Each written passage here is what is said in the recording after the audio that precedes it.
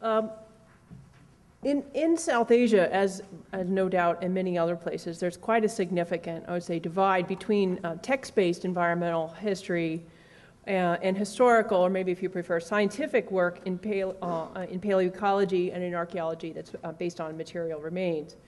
And perhaps as a consequence of this, I think the very significant regional and temporal diversity of forest history on the subcontinent, just echoing what Mike just said, is often not fully appreciated, and we get instead a kind of picture of a rather stable, uniform, pre-colonial landscape that's only been moderately affected by human land use, and that's rather too common. So, for example, a recent surge of really excellent historical research on colonial forestry in India has spawned, I would say, surprisingly little corresponding work on the pre-colonial history of Indian forests.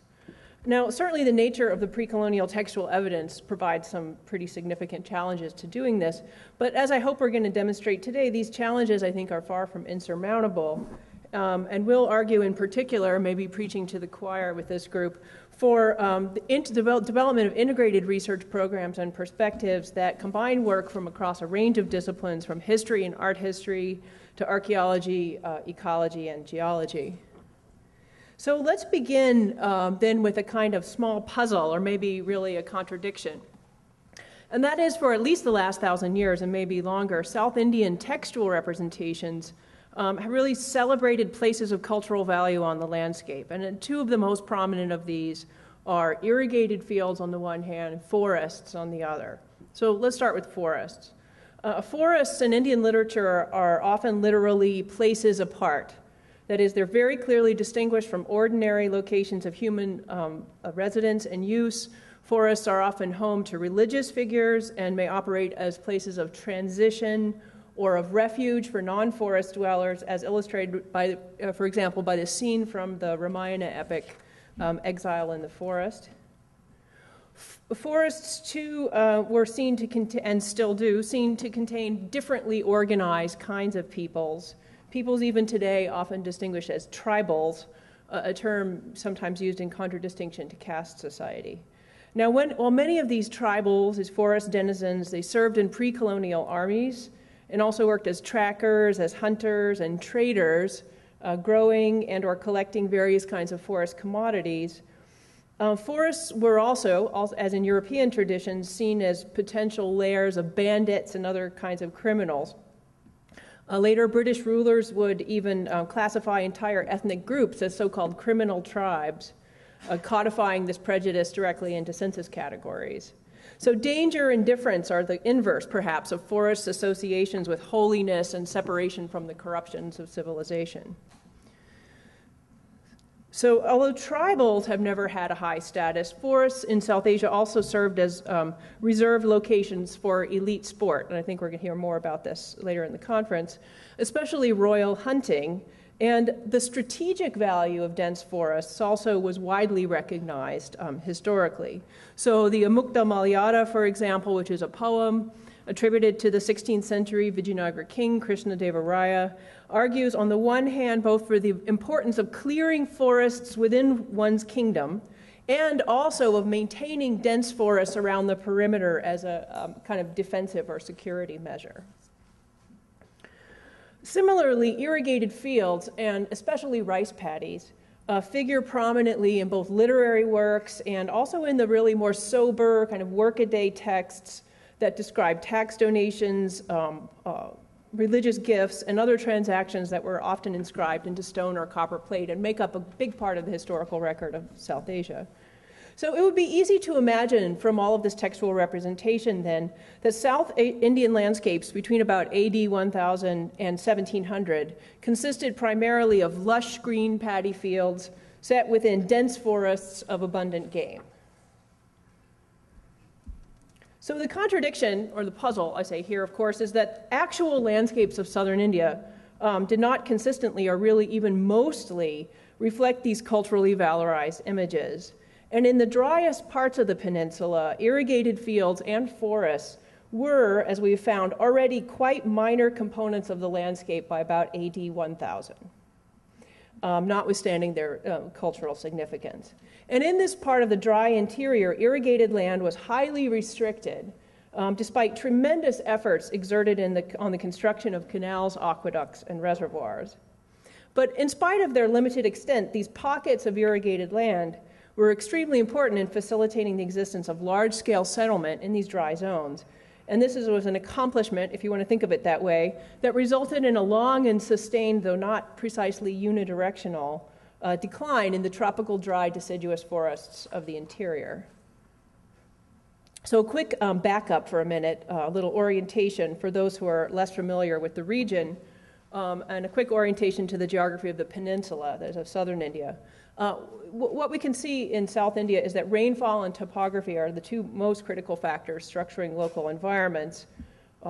Rainfall is not only highly seasonal, but it is also, as you can see from this map, its distribution is very significantly modified by orographic effects. The Western Ghat mountain chain runs right along the southwestern coast of India, more or less just a little bit inland, and it's visible quite clearly by the blue section of higher rainfall.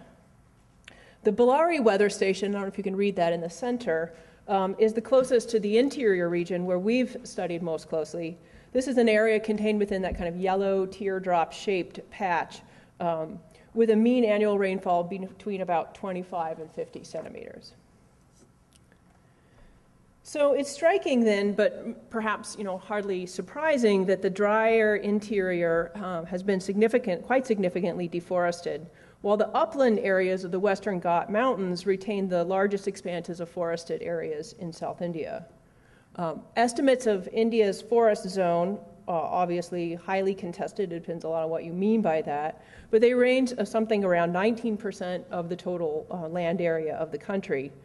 Of this, again, Greenpeace labels 5.8% as intact, whatever that means exactly. Chaudhary similarly defines about 45% of Indian forests as being secondary, and this is a definition that would certainly include all of the dry deciduous forests of the interior. So I think we'll see where we're going with this in a minute. So a kind of hypothetical vegetation transect then, let's say, from the west coast to our study area. This is the area I want us to focus on. Our study area in the semi-arid interior would take us on the west from wet evergreen forests through moist deciduous forests and down into dry deciduous forests and scrubland, bordering in the east on dry evergreen formations. So now, while the distances between these areas are quite consequential, I mean, India is a very big country. This is maybe not as big as the Amazon, but this is a long distance. We want to make the point that these diverse regions from west to east have actually been very closely linked through human land use practices for several thousand years.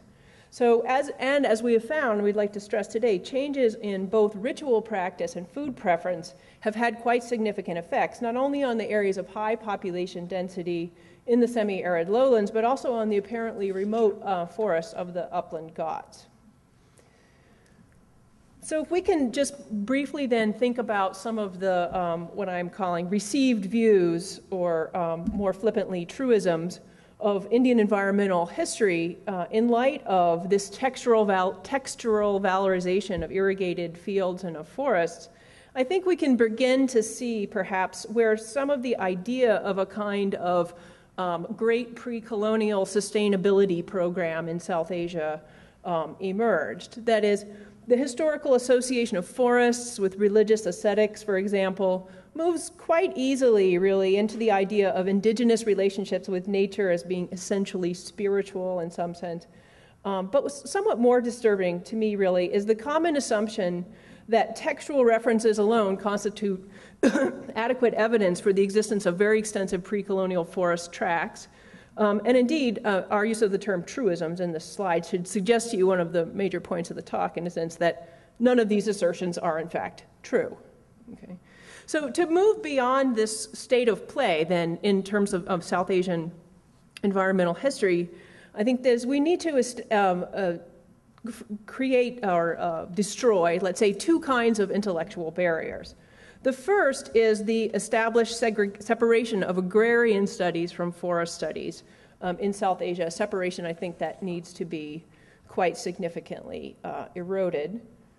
But even more, secondly, and even more critically, I think, it would seem quite important in light of this to be able to assess the histories of vegetation and human land use independently of past cultural representations, And this is something, obviously, that material evidence can certainly provide.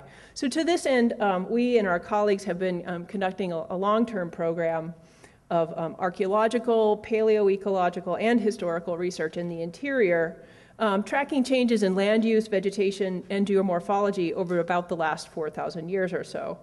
Unfortunately, fully comparable data from other regions are really lacking, but we've also been able to draw out some larger scale comparisons using existing research, especially from the West Coast and Western Ghats, the area of that vegetation transect that I just showed you.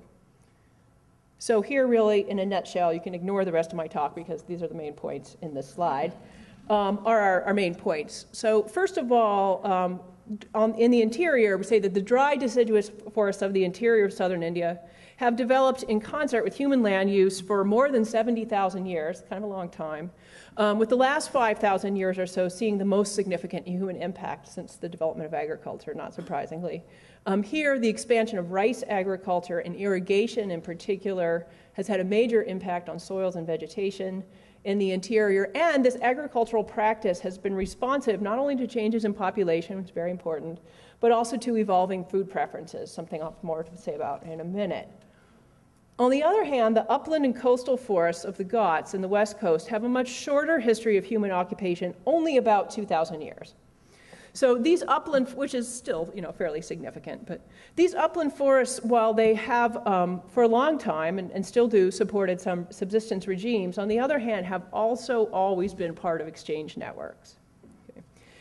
And the same kinds of culinary and ritual demands for upland forest products, or culinary ritual demands that structured lowland irrigation regimes also made certain kinds of demands on upland forests, and these have transformed local environments and social organization in the more humid uplands in quite significant ways. And then finally, for at least the last 2,000 years, both upland and lowland landscapes have been connected to one another and both to larger contexts. That's where we're headed. So much too quickly then, what we're going to try and do is just very broadly sketch out some patterns of changes in forests and fields from about AD 1000 till now, with a focus on our study area in the interior, but also keeping the western uplands in mind as a kind of important contrast. And today we'll just stress two factors that have had quite a significant impact on regional environments. First, the history of population distributions on the landscape, especially the development of large urban centers. And secondly, emerging social differentiation that was manifest in terms of diverging forms of consumption, something certainly very germane to contemporary concerns about rising food prices in the world right now. So let's look at that second point about consumption first. So during the first couple of centuries AD or so, and we're still working on the timing of this, South India saw the development of quite a sharp differentiation in consumption practices, a difference that's still evident today. That is, during these centuries, there was a kind of slow codification of several regionally differentiated but related elite cuisines, all based on irrigated produce, especially rice. Now, except in very moist environments, virtually all of the critical components of this cuisine require artificial irrigation, which makes the raw materials of these meals, which are offered to gods as well as consumed by elite human beings, extremely capital and labor intensive, and also meant that they were out of reach for much, perhaps most of the population. Elite meals and expanded temple-based rituals also required various kinds of spices and aromatics, a great many of which derive from the more humid upland forests. In addition to plant foods, dairy products such as yogurt and ghee, a dairy-based oil, were critical elements of this elite meal, and both of these, of course, are associated with grazing animals, and particularly cows. So on the left side, then, foods of the poor, conversely, were and are very dry. So an adjective that can also describe the major form of cropping, which is solely rain-fed.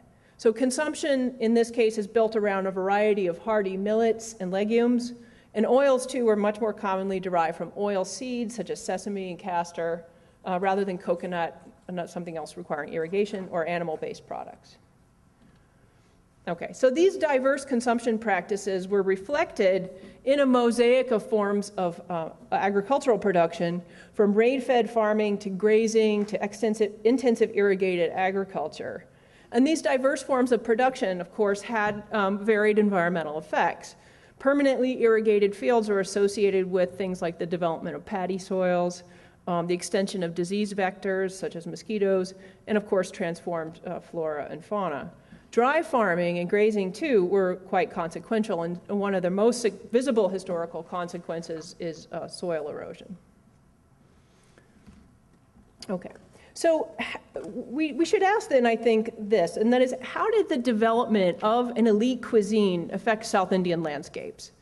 While rice and very other highly productive crops in this region themselves created the possibility for large aggregated settlements in dry regions, the elite meal, or the development of the elite meal, relied on extensive grazing land almost as much as on canals and reservoirs. Thus, large cities implied not only zones of irrigation for the support of the well-to-do, but also dry farming zones for the support of poorer citizens and extensive grazing areas for everybody. So if the presence of large cities in the dry interior sounds like a kind of recipe for ecological degradation, or at least, let's say, transformation, if you want, in many effects, it was. But one, I think, surprising and interesting part of the history of human-environment interaction in this area is what happens when, or what happened, actually, when de-urbanization took place in the context of an already established irrigation network, something that would, of course, not have happened without the prior history of investment aimed at supporting an urban elite. This particular historical conjuncture allowed, however briefly perhaps, a very interesting resurgence in the dry deciduous forest cover of the dry interior, a kind of a blip in what seems to be a longer history of forest loss. And what this suggests is, of course, that this kind of change is certainly at least possible, and for that reason alone, it might be worth looking at a little bit more closely. And besides, Susanna wanted me to. So let's look a little bit more specifically. Much of our work in the interior comes from the area around the city of Vijayanagara, which was a great imperial capital, we say, whose rather improbable 300-year history in the middle of one of India's driest regions represents, on the one hand, a kind of extreme manifestation of both human ingenuity and of environmental transformation. I won't tell you a lot about the project, but we've studied the quite dramatic impact of this city on the regional environment, tracking changes in agricultural production across the 3 centuries of urban occupation and beyond, till the present, really. By the early 16th century, when the city was home to several 100,000 people, it was a very, very large place. Problems of erosion and reservoir sedimentation were already quite severe. And here's just a few pictures of reservoir sluices buried in 3 meters of sediment and so on. And we've documented these kinds of effects not only archaeologically, but also using pollen analysis from some of the reservoirs that were constructed during this time, as well as an ongoing work on one constructed much earlier. And in this picture, you see many years ago, Mark Lysett and I taking a core from the 14th century Kamalapuram Reservoir, which represents a very large-scale regional pollen record, including material derived from the iron-rich Sandur Hills in the distance, about which you'll hear more in just a minute. Most people don't like looking at pollen diagrams, so you'll be really happy to hear that I'm not going to talk about this record in great detail, except to say that I'm giving you a kind of single composite diagram showing changes in major categories of plants between about the 14th century and the 20th century. The base of the sequence is in the early 14th century, the top of the sequence is in the late 20th century. And what we see is a loss of woody vegetation during the early 14th century as this massive city was founded and grew on the landscape. And, interestingly, a rebound in trees and shrubs following the abandonment of the city in the late 1500s. That rebound is most clearly evident with that orange arrow, second one down from the top. So what does this rebound look like? Some of it's clearly caused by the expansion, maybe even unintentional, of previously cultivated taxa like phoenix or date palms, while some of it is apparently a rebound in the woody vegetation of the nearby Sandur Hills. These hills, the Sandur Hills, are a kind of small island of more mesic vegetation, similar to that of the Western Ghat foothills that are just south of the city of Vijayanagar, now abandoned, right? The Sandurs, as we have learned from our research, were in fact actually much more sparsely forested in the 16th century than they are today. That in itself, I mean, it's, I think, fairly remarkable. The Sandur forest rebounded quite significantly after the fall of the city, and by the early 19th century, documents suggest that the hills supported large animals such as tigers. However, by the late 19th century, mining and logging were already prompting renewed deforestation, and over the last 20 years, since we've been working there, we say that the expansion of the expanded mining of iron and manganese ore appears to be making any further rebound unlikely, as the hills are literally being blown apart each day, and particularly in the last few years since the massive expansion of iron production for the Chinese market for the Olympics in the last couple of years.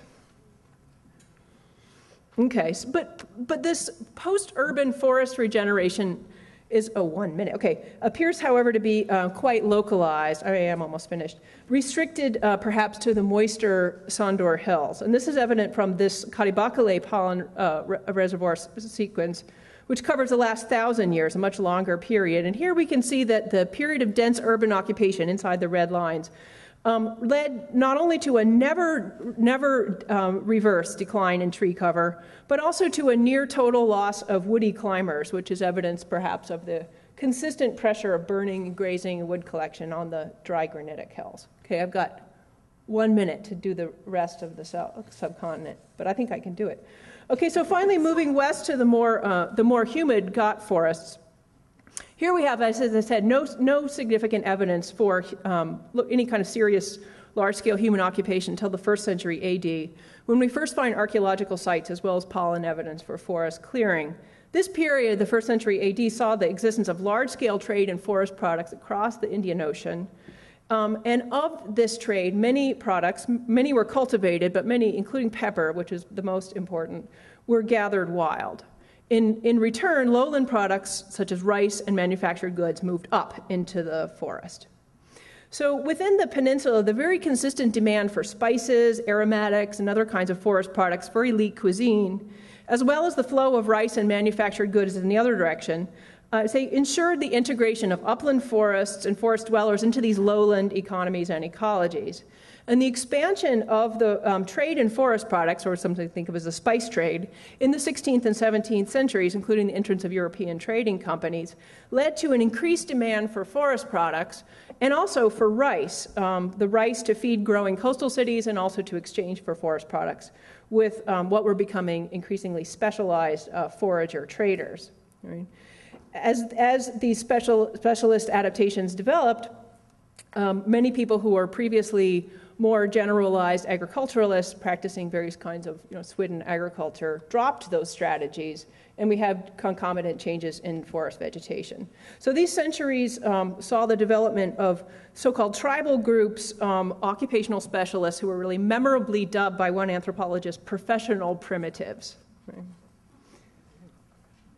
So by the time British rule was established in this region then, the Ghat forests had been integrated into regional and international networks of power and exchange for more than 700 years.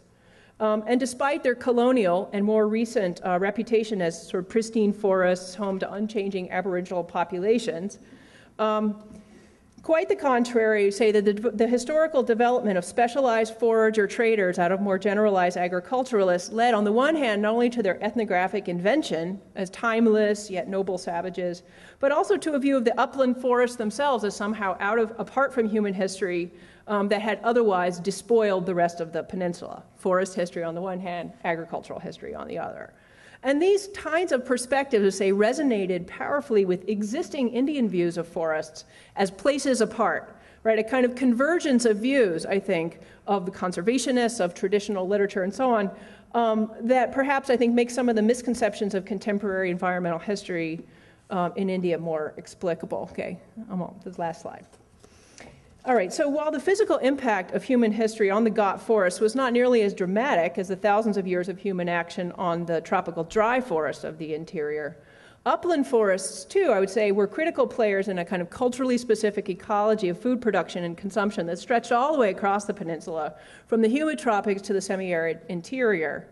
And in southern India, say, this kind of elite diet of gods and humans that emerged during the last 1,000 years, it represents, if not a complete ecological anomaly, as it does in the very dry parts of the subcontinent, then at least a very highly socialized kind of products that requires, on the one hand, upland forest products, labor-intensive, irrigated produce, and the network of connections that linked them.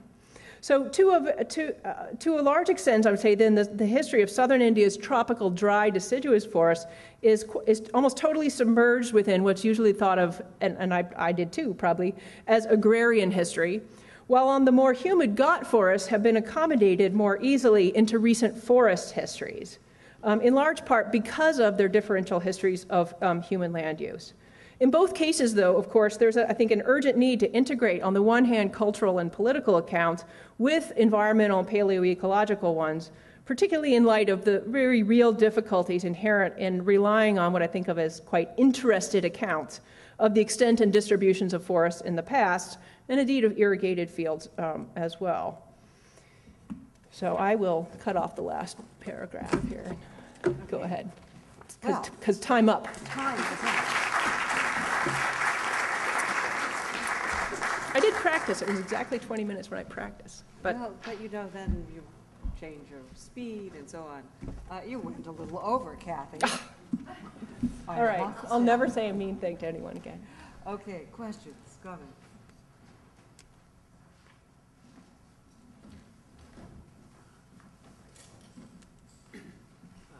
Tom Rudell, Rutgers. Kathy, some questions about what happened in the 16th century in the dry forests. You mentioned in there deurbanization. Does this mean dispersion of the population throughout the region, including maybe into the Ghats and connected with the globalization, or does it mean depopulation? And it doesn't mean depopulation. I mean, depopulation usually means people move for the most part. I mean, except for a few specific kinds of cases like, European colonization. Well, that was a big thing, right? But in the history of this particular region is one of, really large-scale population transformation. So in the 14th century, you get the development of a really huge city in a place that had been quite sparsely populated before. So obviously it's people moving in from various other kinds of places. In the late 16th century, when the city was abandoned as an urban place, we know exactly why. There was a battle, and the place was looted and sacked and so on. So what happened was that the elite component of the and the sort of urban part of the population shifted to further south in the empire. But the small agricultural villages all around the ancient city continued to be occupied. So what happened was that there was a large-scale shift in the nature of land use practices. And in fact, some people, at least some people's oral history suggests that some groups fled up into the Western Ghats in the 16th century, to get away from, the political upheaval. So the population transformations are stark, and abrupt, more so perhaps than a lot of other regions. But what's so interesting is that that historical conjuncture left behind this very well-developed irrigation infrastructure. And so what we see archaeologically is that there's a mosaic of kinds of practices. There's canals and aqueducts and other sorts of things that support permanent irrigated wet rice agriculture. Then there are reservoirs like that big one I showed that's completely abandoned, right? And gravel mulch fields and check dams and all kinds of small scale things supporting dry farming and grazing. All of the dry farming and extensive components of the agricultural regime drop out immediately as soon as the city is abandoned, and people just contract in to the very intensive, very localized kind of agricultural situation. So in some ways, it's not so dissimilar to, for example, the industrialization of agriculture in North America, in which you get a much more intensive land use regime, but in much smaller area, right? And there, the effect is in some ways quite similar. That there's a kind of resurgence in woody vegetation, but that picture of resurgence, it's obviously it's contextually specific depending on the distinct possibilities of different sets of plants and soils and so on. Yeah. I don't know if that answers it. But. David Lentz, University of Cincinnati. In your excavations at Vijayanagra, were you able to look at the middens of the elites and non-elites and see the pattern of elite food items appearing on a regular basis? Was that statistical, or was it absolute, or how did that appear? That is a good question, and I wish I could say, that we knew exactly. But what we have not really yet had the opportunity to do is to get a lot of direct evidence of consumption from the city itself. So in our new project, actually what we've done is we're moving back in time and really looking at the last several thousand years, because I'm very interested in is when exactly does rice agriculture get established as a kind of dominant strategy in these dry parts of southern India? How is that, or is it, associated with emergent social differentiation, if we think around 500 BC or so? We were working on the details. And is the differentiation sort of millets versus rice, wet, dry thing, does that part of, changing, is that part of, a different social and status differentiation right from the beginning of South Indian production and sort of food regimes, or is it something that emerges quite a bit later? Right now we think it emerges later, but we don't know when exactly, and we don't know, how widespread these things are. I mean, we know that there's this stark differentiation in consumption and in the kind of productive regime that produces it, but the details are something that we're now working on with our new project. So.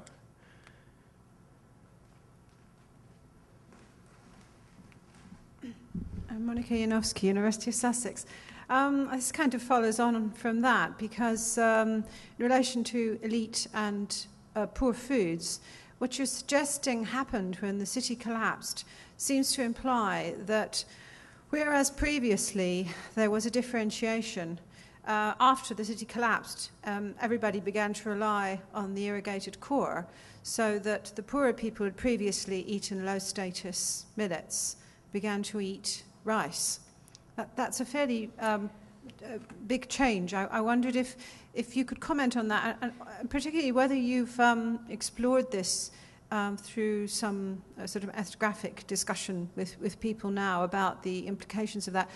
You didn't say whether people are growing millets at all now and what kind of status they have. Perhaps you might contextualize that. Thanks. Yeah, I mean, we don't, we know that it's similar to the question David just asked, right? Because we know that there's this contraction, and we can see the changes in vegetation. But do we know what exactly they're growing, in the late 16th century, early? We don't actually know. I mean, we know that they're still using the irrigated areas, and that certain kinds of dry facilities have fallen out of use, right? There is still, that differentiation is still very much evident, right? And there's been, since the abandonment of the city, there's been a reorganization of regional population and growth of population. So now, I mean, there are still quite extensive areas of dry farming and, millet growing, and most people want rice but don't really have large scale access to it. What happened particularly in the 19th century under colonialism and with the expansion of the railroads into the area was a shift in the production of the irrigated zones towards certain kinds of commercial crops, right? I mean, it's not as though that it was a kind of a grand subsistence regime in a city of 300,000 or 400,000 people, right? It was a commercial production, agricultural production at the time of urban occupation as well. But by the 19th century, and probably a little bit earlier, those irrigated zones are not producing rice for human consumption. They're producing primarily sugar cane. Right? And this is something that we've also tracked, I think, on the paleobotanical record, because we've been looking at charcoal history and the sizes and distributions of charcoal particles in the reservoir, and as well as the historical documents. And I think we see there a shift towards sugarcane production, and the sort of poor people are back out growing millets again. Whether or not they had their chance, when all the rich folks left and they were like, yeah, the canals are ours. We can eat rice for a while. That I don't know the answer to exactly. Yeah. Peter Crane, University of Chicago. Just a very obvious question, Kathy, and that is, and one that was perhaps relevant to some of the debates we were having after the previous talk, and that is, I think one of the reasons that ecologists now are kind of getting used to the idea of human impact on a global scale is climate change. And the question is, what happened to the climate during this critical interval that we would call the Little Ice Age in this part of the world, which surely had an impact in your area too? I would love to know the answer to that. And we, I don't have any particular direct evidence for that, and I've, read, maybe someone here can help me know. I've read every ecological, paleoecological study, and nobody agrees exactly, what the specific effects of, greater rainfall, what exactly is going on in that part of the world. So from what we know, there are things like there's some carbon isotope studies from the Nilgiris, there's some studies of stalactites, there's little bits and pieces here and there, and it looks like there were minor fluctuations. So in the 14th century, it looks like there might have been a slightly higher rainfall regime than now. The only really clear pattern is in South India during what we usually call the Southern Neolithic, which is about 3000 BC to about 1000 BC. That was definitely a drier period. There's no question about that. And you had people doing kind of extensive agropastoral production, growing a lot of millets and other things. As well before rice agriculture really got established in the South. But as far as we can tell, and this is an open question and I would love to know the answer to it, there do not seem to have been really significant changes in rainfall regime, but that's not because there weren't, it's because the evidence is very poor. Okay, that's got to be the last one. Okay. Nancy Peluso, University of California at Berkeley. I have as much of a comment across times for a conversation across times as for a question, but you're probably aware that Arun Agrawal and Shiva Ramakrishnan have written a really wonderful book on India called Agrarian Environments. And one of the things that is really interesting about the stories that are in that book are the ways that ideas of the agrarian and the agrarian environments as being integrated with woodlands and water and watersheds, et cetera, and agriculture has been pulled apart by kind of modern institutional forms that create kind of sectors and jurisdictions and so on. And what I was really struck by in your presentation is a very similar kind of analysis for a completely different period, that even looking at the literature and so on that are on these early periods, you've got your wet rice agriculture in opposition to these forested environments, and the people that live there and their status and what they eat and all that are also quite far apart. And I don't know if you've read that particular book or you have a comment on the way these things kind of talk to each other across different periods of time. Yeah, it's not a coincidence, I think, because it's a relatively small community of people interested in environmental issues in South Asia. And there's a long tradition of agrarian studies, particularly in sociology and in history. Archaeology is not, except for a few freaks, it's not really part of the story, in general, really. But that distinction holds true for pretty much all time periods, right? So what Shivi and Arun are talking about is, it's equally true for the 6th century as for the 19th century, and I think it's because of consistent, patterns of sort of expectation and training, and that there are particular kinds of intellectual frameworks, and maybe training of historians. Mahesh can help me out here in terms of thinking about, the relationship between peasants and landscapes and so on. The interest in environment and forests in particular, it comes really out of colonial history in the last, 15 years or so within South Asia. And as I said, there's just a spate of wonderful work, like by Shiva Ramakrishnan, on colonial forestry and the impact of, sort of colonial science in general, not just forestry, but forestry is the most well-developed area there. That literature has hardly at all come into sort of discussion or conflict, with people working on things like, agriculture, right? Now, why that is maybe a peculiar problem to South Asia and not something that, you all need to concern yourself with. But I have to say, I always thought of my work as on, I do, paleoenvironmental analysis and pollen, so on, but an environmental impact and agriculture can't say I really thought about it in terms of forests, although, you know, forests are going away, forests are coming back. And it was, I have to say, Susanna who insisted, you know, to me that you've got to think about this in terms of the larger discussion of forest history. And I really minimized the sort of Western Ghats story in the paper, and partly because I ran out a little bit of time at the end. But there the picture is, I mean, absolutely fantastic, I think, in the sense that, I mean, it's a similar situation to some of the things that we've been hearing about, that you get the development of a kind of anthropological literature about these, you know, primitive tribes who are the original inhabitants of India, up in the forest, et cetera, et cetera. And it turns out, if you look historically and archaeologically, it turns out there are, you know, polities in the forest, that these people, you know, have states, and that they were served in armies, and some of the kinds of changes that have led to the development of people as sort of, you know, seen as primitive and tribal are really recent. So I did a edited book with Laura Juncker called Forager Traders of South and Southeast Asia, in which we tracked this because Southeast Asia is so similar, right? So you have people who are basically specialists in the extraction of you know, what are sometimes called minor forest products, right? Non-timber forest products, especially things like spices and so on.